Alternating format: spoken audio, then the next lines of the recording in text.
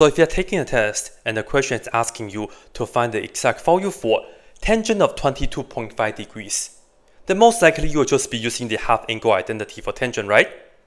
Yes, I know it's a very nice formula, but why don't we do this geometrically? Yes, it's possible by just doing some constructions from a special right triangle, and let me show you. And then later on, I will still show you guys the half angle formula way. But anyways, let's have a look right here. 22.5, you should kind of relate that to 45 degrees, and this is how we can do it. Start with the 45, 45, 90 special right triangle, which we know we have 1, 1, and square root of 2, and that is 45 degrees. Very nice, right? Now, this is how we are going to get the half angle. Go ahead and extend this right here. By how much though?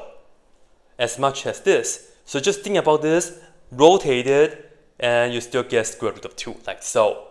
And then construct a bigger triangle like this. Now let's do some math. This is 45 degrees. This right here is going to be 135. Because this side is equal to that side, so these two angles are equal, they will add up to 45 degrees. You can also use the exterior angle theorem, either way though. But this is precisely 22.5 degrees. And do we see tangent of 22.5 degrees already? Yes, it's very nice, isn't it? Yes. Here, look at the big triangle, opposite over adjacent. The whole adjacent is just 1 plus square root of 2, if you read it backwards. But anyways though, I can say tangent of 22.5 degrees is just 1 over square root of 2 plus 1. Very nice. But as usual, let's rationalize the denominator. Multiply the conjugate, which is square root of 2 minus 1. Now, if you multiply this and that, it's just square root of 2 times square root of 2, which is just a 2. This times that just cancel, and this times that is just minus 1. So the base, the bottom is just 1. So in fact, all this is just equal to square root of 2 minus 1. And then we are done.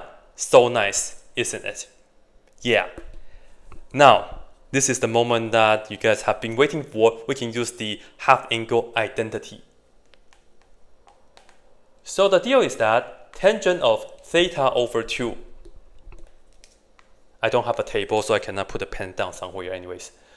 Anyway, theta over 2, this right here is equal to, this is pretty nice actually. On the top, you get sine theta. On the bottom, you get cosine theta. But wait, this is just regular tangent theta. Here is tangent theta over 2. Don't worry, just put 1 plus. This is really nice, very nice. Now, I need to end up with 22.5 degrees instead of tangent, so I have to put down 45 degrees. So let theta equals 45 degrees, then we'll see that tangent of 22.5, it will just be equal to sine of 45 degrees over 1 plus cosine of 45 degrees.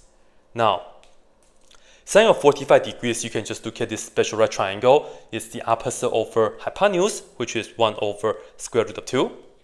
On the bottom, 1 plus. Cosine is adjacent over that. It's also the same as the top. You can simplify this a little bit. Multiply the top and bottom by square root of 2 to get rid of the complex fraction. So 1 over square root of 2 plus 1. And guess what? This is the same as that, which you can end up with square root of 2 minus 1 after you multiply the conjugate, which we did over there already. Very nice, huh? Now, here's a small challenge for you guys.